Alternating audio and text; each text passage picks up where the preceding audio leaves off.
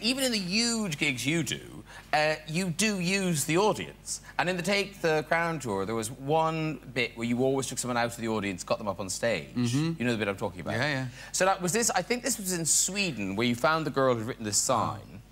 And then you did, bless you, you are so nice, you actually, you found her, and as luck would have it, a very pert bottom.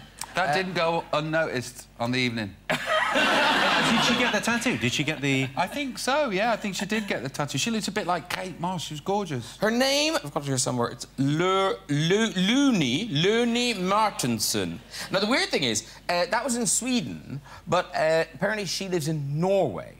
Yeah. She did, apparently she got the tattoo, and the other thing she's got is Skype. Oh. Let me just call it up now. Oh, there she is. Hi. Hi. Hello. Is it Loni? Is it Loni? Loni.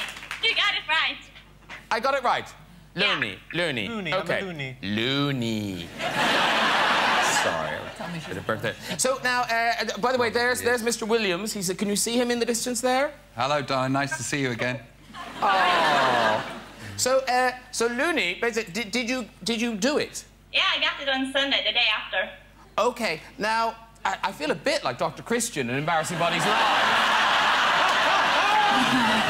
But if you'd like to ease your pants down.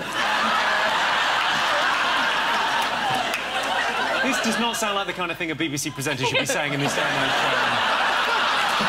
This has started a lot of trouble. All right. All right, so Leonard, do you mind showing us? No, okay. Oh, okay, come on. This is like every... This is like every webcam experience I've ever had. Oh, where is it? No, other side, other side. It's the other side, Looney. There, move your hand. There it is. Oh, beautiful. Lovely. Thank you very much, Looney. Bye, darling. Take care. Bye. Bye-bye, Looney. Well done, Looney Martin. Absolutely. Beautiful. And actually... That's another level of fame, isn't it? That's a crazy level of fame. That is a crazy level of fame. By the way, can you sing? No, I can't. At all? No, but... It's never stopped me. The times I've turned up to places and the look on people's faces, they realise I'm not Robin Williams. Seriously.